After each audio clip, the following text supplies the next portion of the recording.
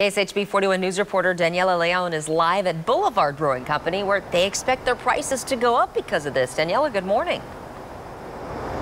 Lindsay and Ray, good morning. Yes, Boulevard says they've experienced several challenges throughout the course of this pandemic, but this aluminum can shortage is really tapping into how they run their business. Now, they told me they estimate their can costs have gone up by 25%, and because of this shortage, can manufacturers are actually setting limits on the amount of cans companies like Boulevard can purchase. This is driving Boulevard to relabel some of their cans to get by, and it all comes as they continue to deal with long lead times and an increase in freight.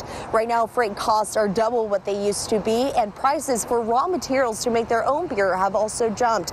At this time, Boulevard doesn't know what products will be impacted, but do expect price to increase on some of their beers. Consumers are going to see some pricing impact. It's hard to say what packages and what markets, but really you will see beer come up in general. It won't be as much as you're seeing in some of the other consumer items, but with beer it will come up, I would say somewhere between 5 to 7% in general.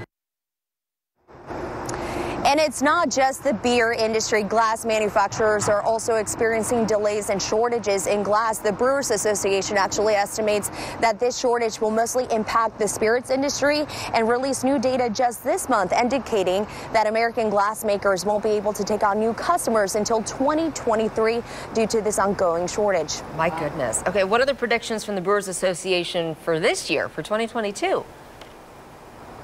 There's some optimism there. They released during their year-end beer report last December that they estimate sales at breweries will see new highs unlike ever before. Operating levels will also start climbing up, but they won't be anywhere to what we saw in 2019.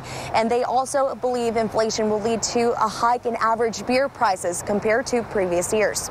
Lindsay and Ray. Daniela, thank you.